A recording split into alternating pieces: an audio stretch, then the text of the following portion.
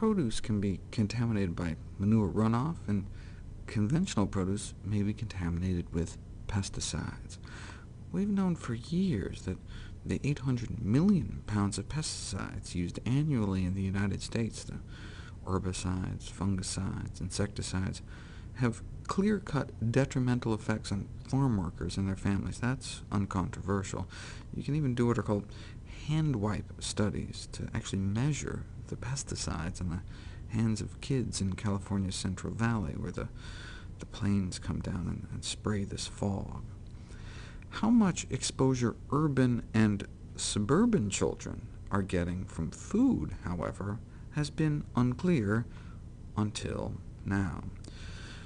Twice-daily urine samples were taken from 3 to 11-year-olds for more than a year to see how much pesticide is flowing through our kids.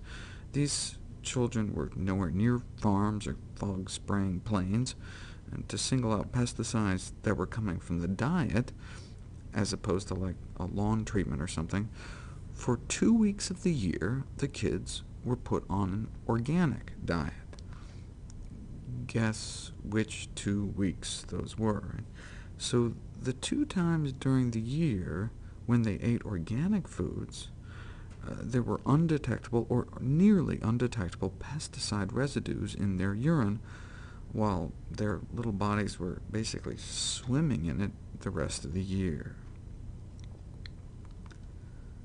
In my 2000 update, I told everyone about this disturbing study: vegetarianism during pregnancy associated with having sons with a specific birth defect of the penis called hypospadias. They thought it might have something to do with the phytoestrogens in soy, but that didn't make any sense, since Japan, with the highest per capita soy consumption in the world, did not have high rates of the defect.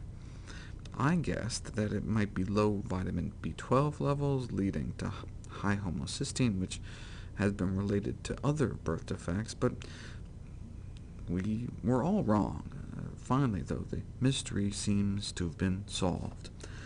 The researchers reanalyzed the data for clues as to what could be found in the diets of vegetarians compared to meat-eaters, other than more good things, like more fruits and vegetables, unless there's an endocrine-disrupting fungicide called vinclozolin that's sprayed on most of our conventional crops that we now know causes hypospadias. So researchers went back and split up the vegetarian moms into 2 groups, those eating organic produce and those eating conventional produce.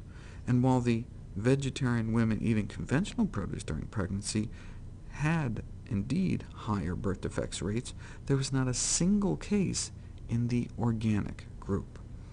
So it seems the hypospadias wasn't due to vegetarian diets, it was that they were exposing their fetus to more pesticides.